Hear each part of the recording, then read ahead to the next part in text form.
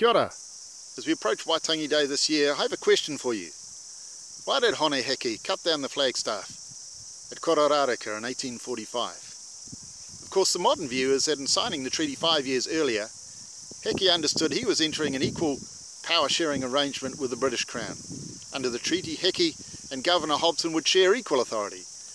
Hobson would govern the Pākehā settlers, whilst Heke and his fellow chiefs would maintain full governing sovereignty over their own people.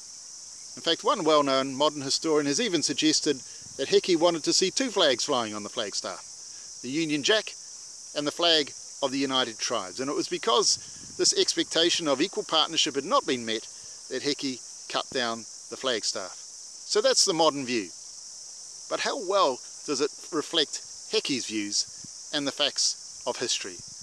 Well, the historian who made the statement about two flags flying cited an historical document from the time in support of her claim. And given the significance of that claim, I thought I should check the source. So I came here, right here, to the Auckland Museum Library where the documents were held. They were actually the journals of missionary John Hobbs. The librarians were very helpful. They retrieved the documents from the archives for me and I looked up the reference.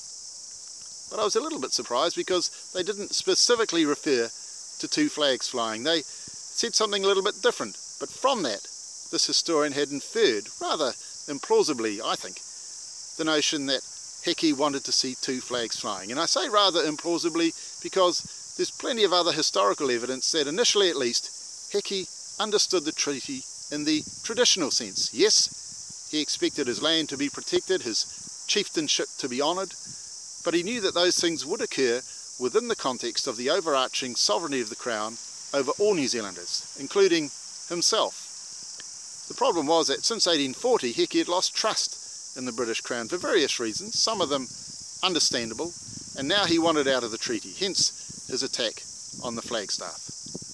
You say, well, what is this other evidence? Well, I've outlined much of it in my new book, One Sun in the Sky, The Untold Story of Sovereignty and the Treaty of Waitangi. It's an important book for New Zealand. You can get a copy online at onesuninthesky.com. That's onesuninthesky, all one word, .com.